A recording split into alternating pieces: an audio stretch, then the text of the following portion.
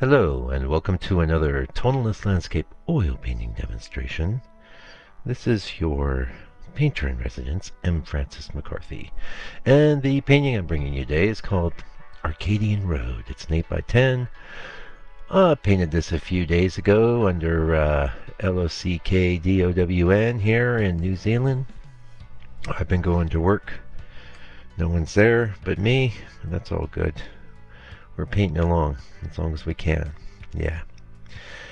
Um, what do I want to say about this? Well, first of all, it's in the sepia vein. I'm not calling that out in the title of the video, But I'm really so a lot of times when you're going to go after sepia, you want to decide: do I want it to be brown-ish, red-ish, or greenish? These are so you've got brown, you got red on one side, green on the other, right? Green brown or red brown or brown brown, which would be kind of saddling those two. Raw umber itself is kind of a good example of that. Is it greenish or reddish? Not really. It's kind of dead in the middle between the two. Whereas burn umber definitely takes on red characteristics, and possibly some brands of raw umber may even take on red characteristics. I think, when you consider that the umber pigments come from, they have a basis in the soil that, you're going to get all different kinds of characteristics. But this one, I had the reference image, which was based on quite an old photograph, a pictorialist photograph from the turn of the last century. It had a real green quality, and a lot of times what they would do is they didn't have color photography, but they could make a print that was very red or very green or very blue, like they would call them a cyanotype or a daguerreotype. Or I'm not an expert in this stuff, so if you are wanting to know more about all that stuff, just look into it. Yeah. Either way, though, this reference image was very greenish brown, and I liked that. But in Photoshop, I pulled it right back. I definitely wanted to go with a direction that was a green direction, greenish brown direction, but I didn't want a straight up green painting. So the main color that I use and that I'm pivoting off of here is a color that one of the awesome supporters of the channel had sent me, which is green umber from Old Holland, and it's a really neat color. And now, don't despair if you're like, oh, I need some green umber. You could very easily make your own green umber by just introducing a small amount of phthalo green into some raw umber. You'll be right there, and I mean tiny. Not a lot of phthalo green. Phthalo green is like one of the strongest colors on my palette. I think it's one of the strongest colors in oil painting, period. Would be the phthalo blue and the phthalo green. They're very strong, and they have very strong tinting strength. They're very transparent as well. Anyway, so from there, I decided I did have a little bit of regular raw umber, which I kind of think I leaned on a bit more in the sky. Excuse me. I had a little bit of asthma acting up today. Apologize for that. Apologize for interrupting your experience here. Yellow ochre. Did I do raw sienna? I'm sorry. I should remember these things, but basically, I'll either go raw sienna or yellow ochre. I think I went yellow ochre, but I didn't want to go into full-out yellows. As a matter of fact, it may have been that I barely touched it.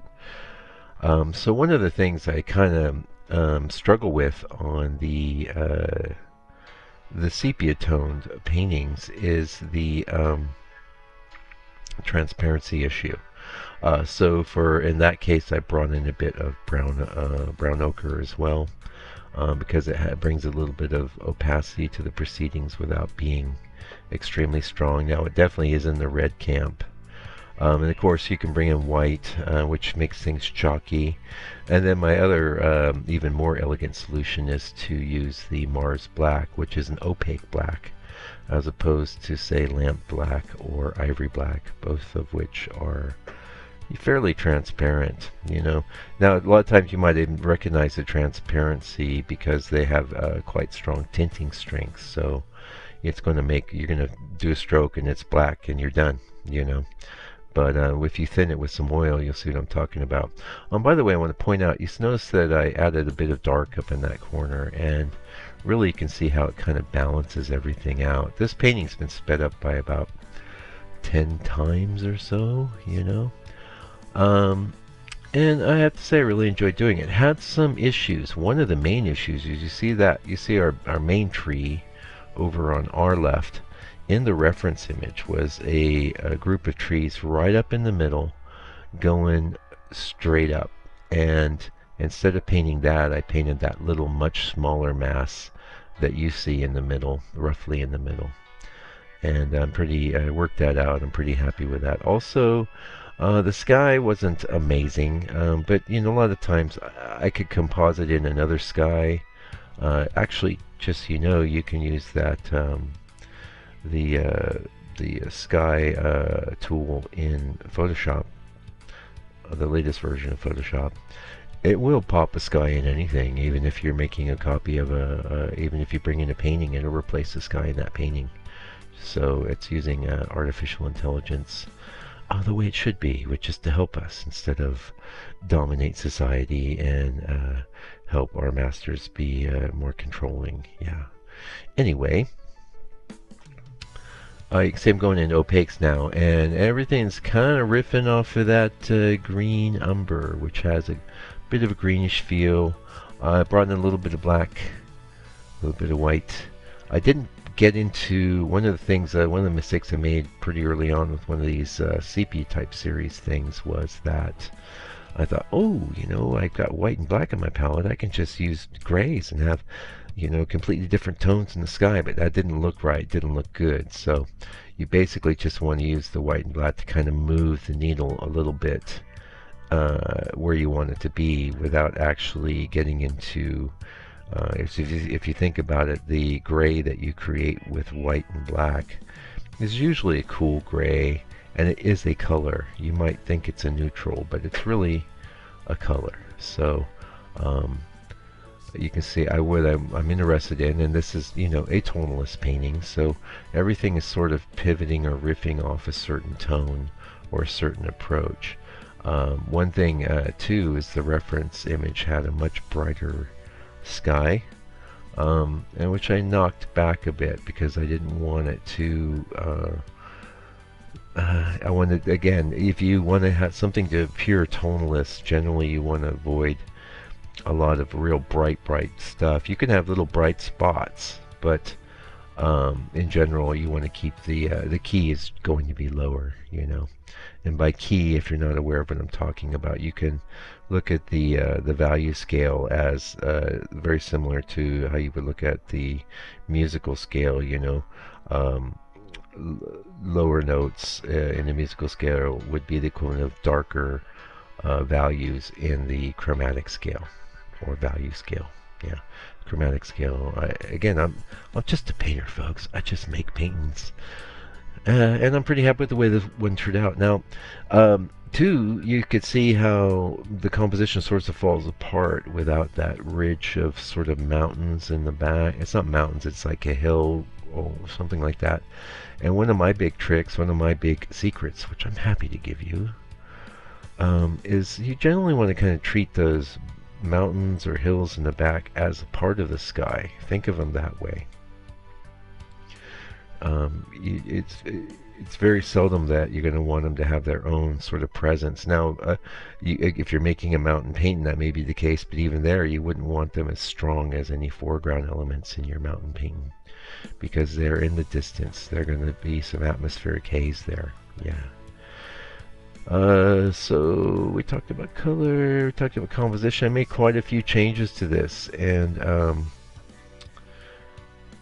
all of that, by the way, is being covered in the members area, and the members area consists of actually, before I get into that, I want to talk about a little something I did different on this painting. Is I decided to go in and cover the board color with a sort of thinned bit of, it's mostly the yellow, I mean the brown ochre with a bit of the green umber so that it's not too red.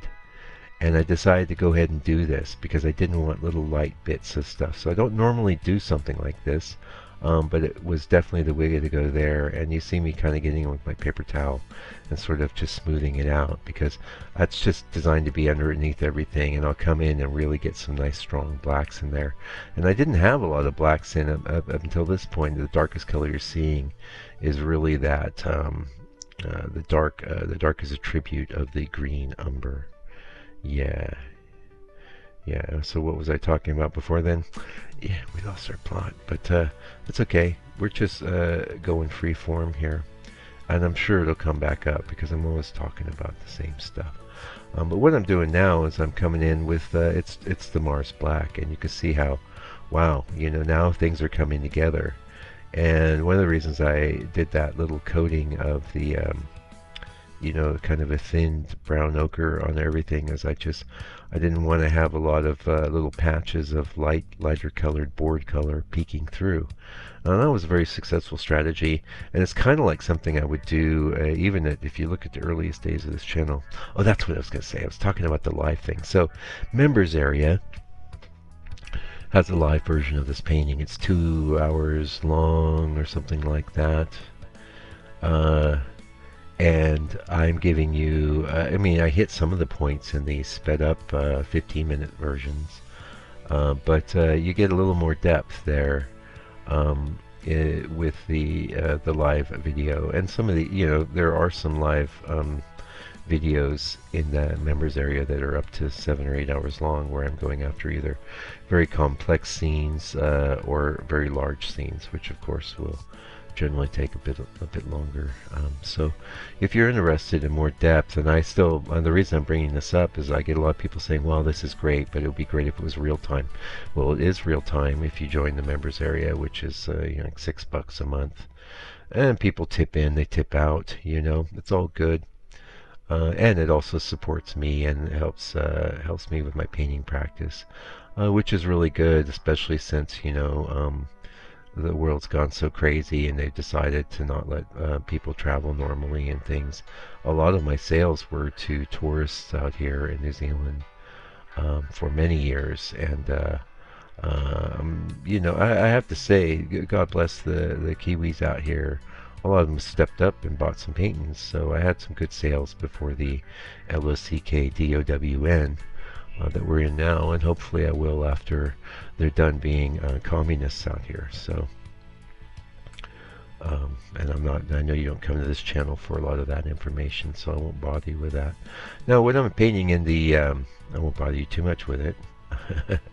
But then again, I won't be totally silent either, because it's my channel, and honestly, if you don't like it and you don't want to hear it, there's, you know, so many millions of other videos you can watch, so it's all good. God bless you, and you know, no beef here with you. Yeah, it's all good. Anyway, we're getting pretty close to the painting being completed, so we're going to have a few little highlight bits in. I'm real happy with it. It's the kind of composition that could have gone. One of the things, like, everything about that road points you off to the to our left-hand side. So that's why I say that little ridge of hills in the back was really important, because your eye kind of slides around that, loops up in the clouds, back down into the tree, and then loops in through the full road. Sorry about that. But, you know, basically loops back into the road and rinses and repeats. Now, the mask that I have put over on the on our right hand side, the darker mask, is basically just there to sort of stop your eye. Maybe I could have gone higher with it. I didn't want it to be too distracting. But, you know, I ended up that there were lots of intrinsic problems with the reference, which you need to address in design, you know, in your paintings as well. You always got to think about this. How is the eye moving through the painting? Anyway, I can see we're getting close to the end here. Thank you so much for joining me today. I really appreciate you coming around. Really appreciate you. Check out that members area on my website. I have some nice paintings for sale on my website. You can help me out there too. Anyway, till I come back with another video. Do me a favor, do me a solid, take good care, stay out of trouble.